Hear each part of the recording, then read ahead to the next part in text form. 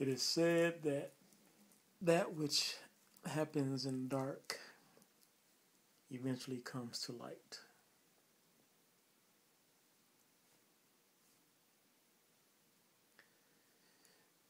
The darkest of the darkest is the triple darkness.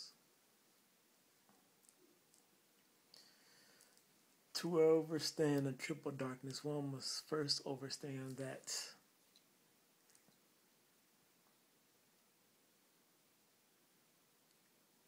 there is nothing that is actually done in the darkness that is not already known by the light.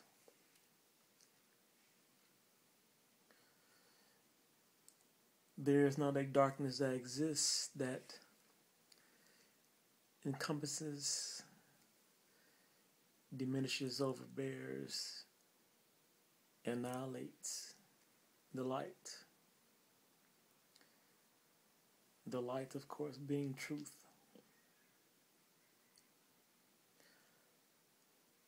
All things that happen are known by truth. All things that happen can only happen through truth.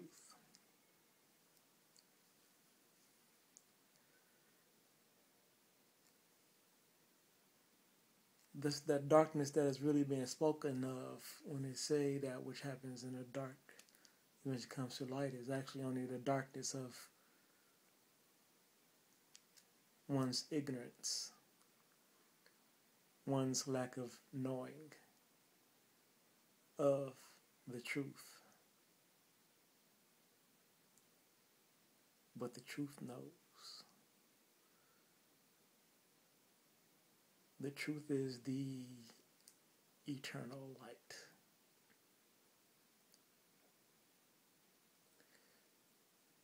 It is only because of the light that there is darkness.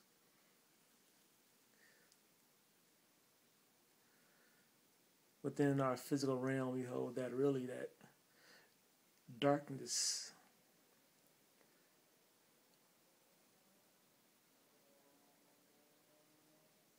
is pretty much the originator, initiator, that which existed before light, because it is held that for some, whether it's religious or scientific, that at one time there was no light. That light was created. But of course, we're talking of the physical light and not the pure light of God.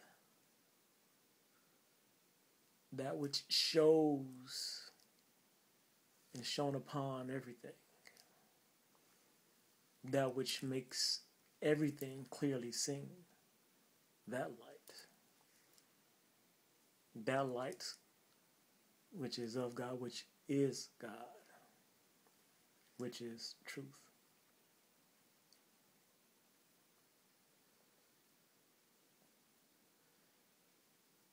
That's what that light, there is no darkness. Only in a hypothetical sense. Technical sense, but not in a real sense.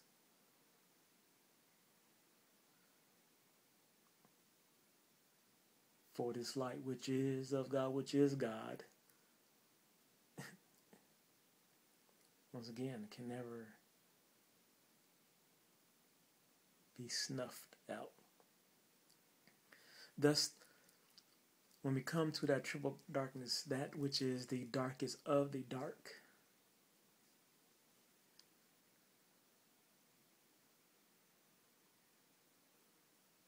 the darkest of the dark, is the understanding that it supplies to the Trinity aspect of God. There's a Trinity that's something you know that's within the quote-unquote Christian religion and those offshoots. However, the Trinity that I have presented to you is a Trinity of truth, love, and belief. Uncompromising truth, unconditional love, unequal belief. The Trinity, those aspects of God which brings about our salvation, which fully empowers us if we were to utilize them.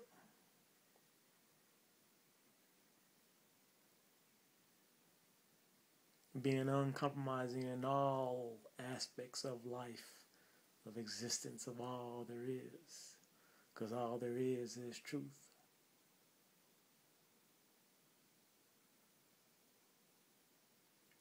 And even if one is unable to see this, if one does not have the vision, if the light has not shone upon the eyes, it is the belief in truth. Because truth shows its power. So it's believing in extending the power fully and seeing that truth has might over all. So it's believing in truth, believing in the spirit of truth, believing in that which truth brings you, does for you, believing in the salvation, the saving grace, the power and glory of truth.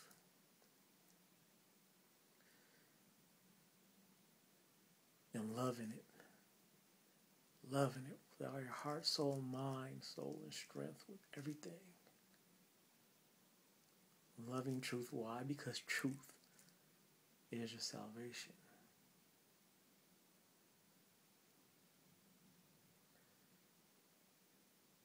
Unconditionally loving others, as there's no conditions on how truth is applied to you. The love that truth gives to you, which is just the truth of you, the truth of all. And you applying that same to others and accepting the truth of who they are, what they are, the truth of all that is.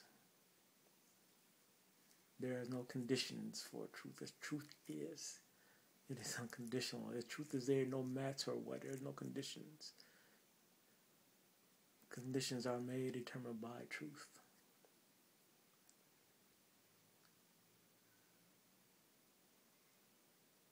And it's those who do not see this, those who are not within this,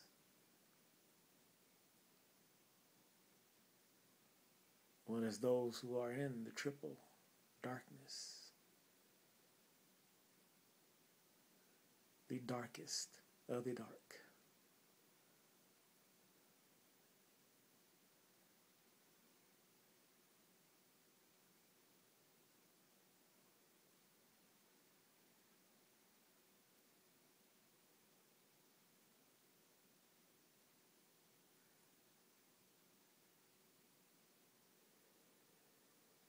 The darkest, which is the brightest, for it is the light which allows that darkness.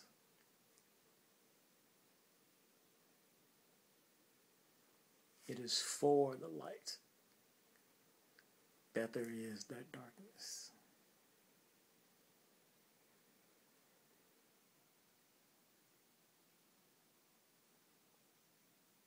And yet that darkness is only within you.